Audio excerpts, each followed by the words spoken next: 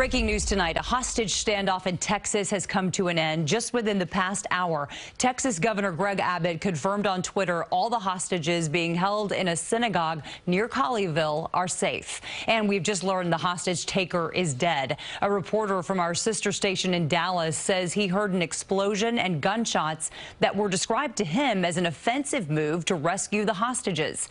An official tells the Associated Press the hostage taker demanded the release of a Pakistani neuroscientist suspected of having ties to al-Qaeda.